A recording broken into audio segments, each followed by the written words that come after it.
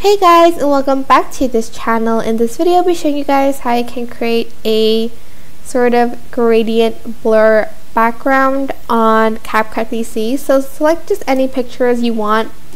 Make sure it is colorful like this. You can adjust it by adding more filters, and you can color correct it a little bit to get kind of the color you want. Maybe you want to add this in. It is totally up to you. For instance, this one maybe to get a more red instead of pink and green, but red and blue. Let's just try that. Just going to split it, and I'm just going to select both, right click and select create compound clip.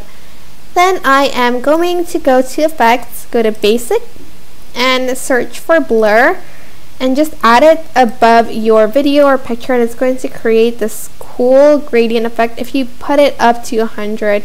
You can even add more if you right click it and just undo compound clips, I'll create compound clip, and you can maybe add another one of these blur, but I think that was the maximum blur anyways. As you can see, it really made no difference, but as you can see, there's sort of this cool gradient. You can even kind of scale it a little bit more just to hide it even a bit, and even rotate it. Maybe you want it to be like this instead.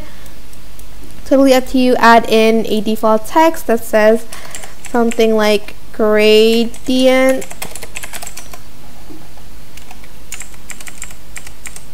Hold on. Something like that. Make the font size really big, and then make the alignment to the left and select a font. I also want to make it closer to each other like so.